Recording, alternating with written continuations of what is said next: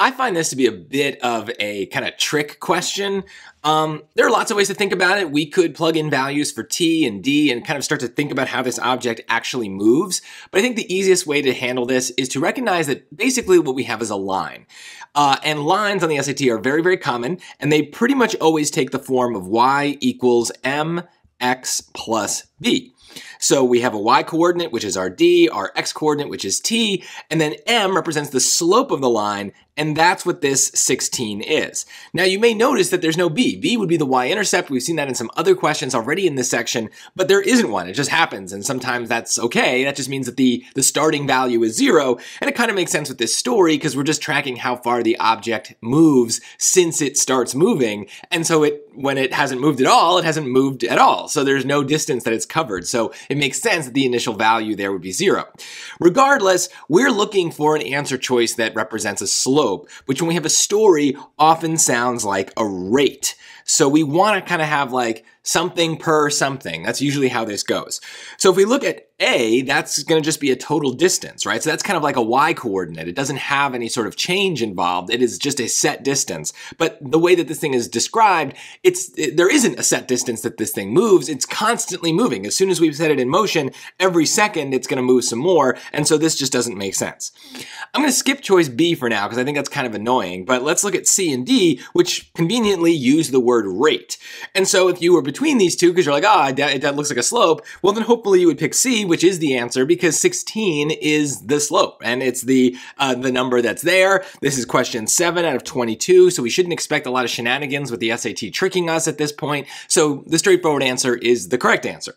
Now, the reason that it's C and not D, if we think about the way that this line is constructed, is that when we do slope, you may have learned this formula in school already, but y1 minus y2 over x1 minus x2 is our way of calculating the slope between any 2 points.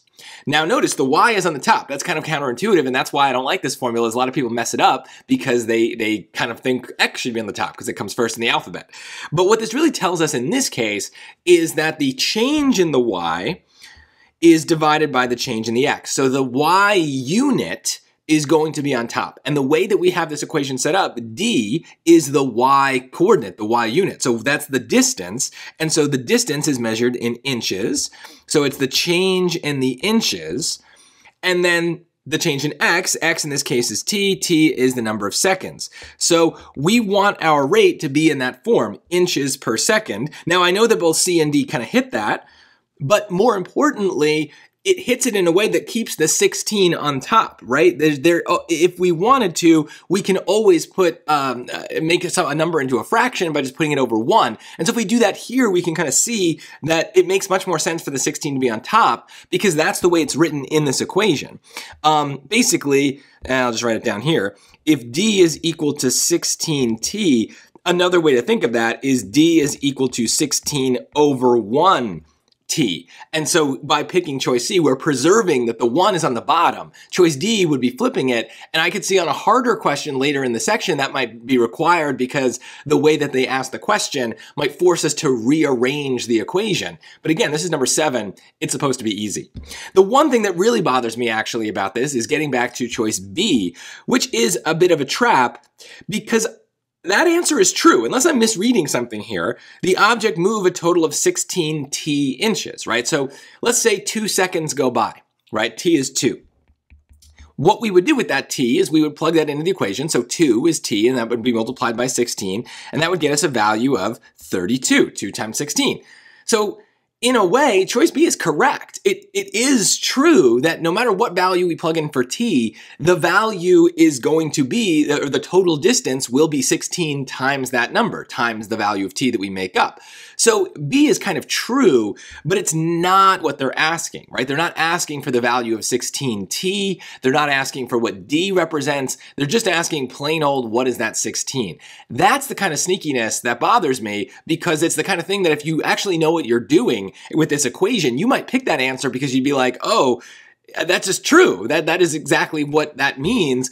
And then because you're so confident that you found the right answer, you might not read choices C and D. And this is a classic SAT move. They make a kind of like trap answer be A or B, knowing that some people are going to be too lazy or too excited, and they won't continue reading the other answer choices. And so they could have saved those points if they just read on and were like, oh, C is also true, but it's, that's what they're asking for. But we stop short because we're so excited we found something. And no matter what we're doing on an SAT or a PSAT, we can never stop short. We have to look at every answer. We might not always need to test every answer out in a full way, but we just need to see it and look at it and internalize it. So that's reading and math. All modules, we always need to be able to look at all 4 answer choices so we don't accidentally fall for these traps. It's a very common move that they make, so you got to prepare for it. Don't shortcut yourself those 1-2 seconds. It's not worth it for losing the 10 points of the question.